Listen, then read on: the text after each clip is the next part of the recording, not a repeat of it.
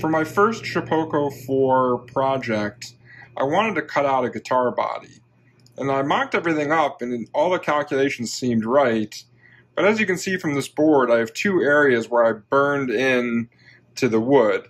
And what happened here was, even though the calculations seemed right in my head, the router actually crashed into the wood both here and here. Now, you can see that the holes on this side, there are some holes that are drilled properly, and then this one was burnt out. This one actually represents the neck pocket, and so it will be carved out later, and so that one's actually not an issue other than the fact that I ran the router into the wood. And so what I'm going to do here now is resurface this board using a spoil board bit. And what I'm going to do is take it down about 1/10 of an inch to see if that removes all the burn marks. My board blank is 1.89 inches thick, and I'm trying to make a Telecaster style body, and so taking it down 1/10 of an inch shouldn't be that big of a deal. And so what I hope is that the board gets resurfaced. It doesn't matter that the holes will still be there. Those are where I intend the holes to be. Going down 1/10 of an inch will still leave those reference marks there. And then once I resurface this board, then I can go back again and try my program. Before I kick this off, I'm going to briefly show you how to do this in Carbide Create, and then we'll kick this off and see if it works. Now that we're in Carbide Create, the first thing that we need to do is to set up our blank size in the project settings. And so we can go over to the gear, and the menu will pop up, and I know that my blank has a width of 22 inches and a height of 15 inches. In terms of the thickness, the blank is 1.89 inches. This actually doesn't matter. For our operation, we're only going to take 1/10 of an inch off, and so the exact thickness doesn't really matter. The next thing that we want to do is to draw a square that has the same exact size as our blank. There isn't an option within Carbide Create to erase mistakes, but what we're going to do here is just surface the entire area of the blank.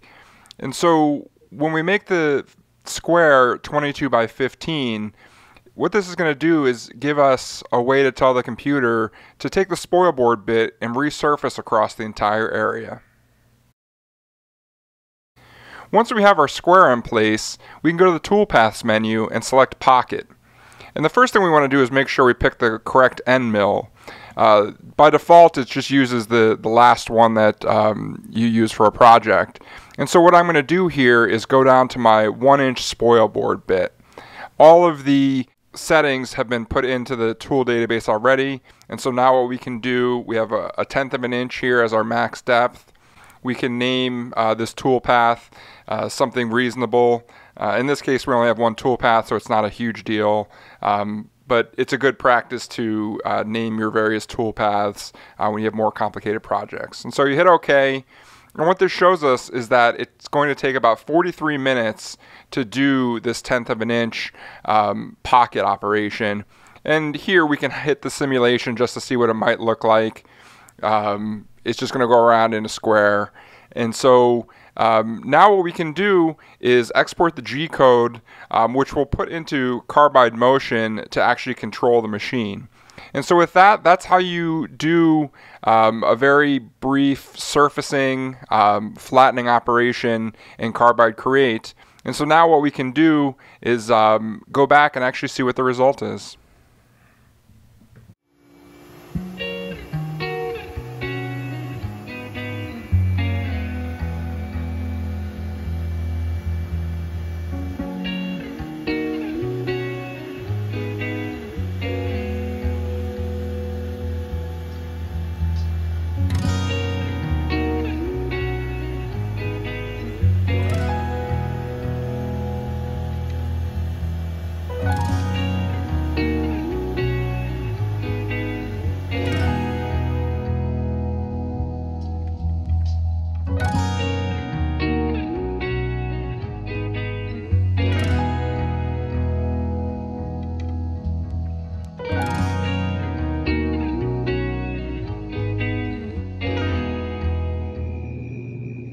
In about a half hour's worth of time, I was able to go through flatten the top of this body blank and remove all the issues that I had when I ran the router into the wood.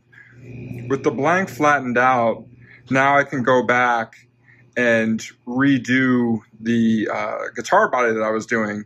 And the important thing here to understand is that unless you change it, the CNC machine will have the same 0 point, which is both the X and Y axes, as well as the same Z, which is up and down. And so my body blank now is thinner, and so I'll recalibrate the machine to have a different Z 0 point. But because I kept the XY points the same as when I had the when I was doing the guitar body, I can actually go back, restart my job, and all of these holes here for the strings and this little area for the electronics cavity, and even the little neck hole that's right here, all of these should still be in the exact right place. So this is one of the good things about CNC machines. Of course, as I get better at this, I hope not to continue to make mistakes like this. But it's awesome that you can program the computer to go through and fix things that you had. And so if you like more content like this, please hit like, subscribe, hit the notification bell. I'm a complete beginner at CNC, and so I'm going to be sharing what I learn over time, and hopefully you find this entertaining and useful.